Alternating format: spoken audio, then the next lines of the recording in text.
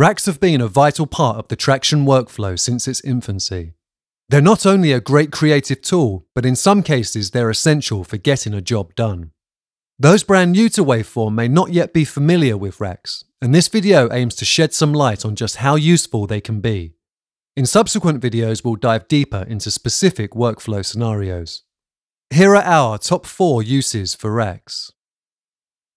Racks can be used to quickly create and save effects chains or channel strips. Simply highlight the plugins on a track, right-click and choose Wrap these plugins in a new rack plugin. Your effects chain or channel strip can now be viewed and modified in either the Rack Editor view or the Stack Editor view. From here, we can name our effects chain, and then save it for further use, adding tags and descriptions as we go. Racks are essential if you use multi-output plugins and wish to access and route those outputs.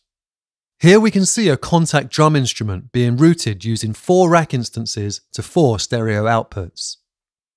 Multi-output routing is extremely flexible in a rack, and once routed, your rack environment can be saved for future recall. We'll be taking a closer look at this in later videos.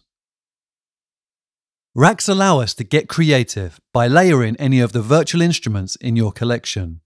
This allows us to create and trigger complex textures from just one MIDI controller. Levels and stereo positioning can be tweaked, and additional effects can be added to create truly unique sounds. Once again, these multi-layered instruments can be saved and recalled with just a few clicks. Racks allow us to quickly and easily apply parallel processing on a single track with any plugin. Simply load a plugin, and then use the wet slider to slowly blend in the affected output. To get started with any of our top 4, you'll first need to know how to load a rack, and there are a few different ways of doing this. Method 1 involves dragging the plugin object and choosing Create New Empty Rack. As you'd expect, this loads a completely empty rack environment.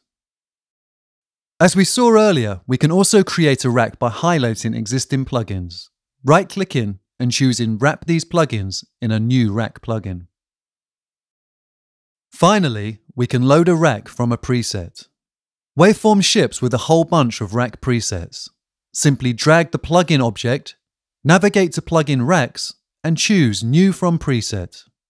I suggest exploring some of these presets to get an idea of how things are routed and to see what's possible. I'll see you in the next video. Thanks for watching.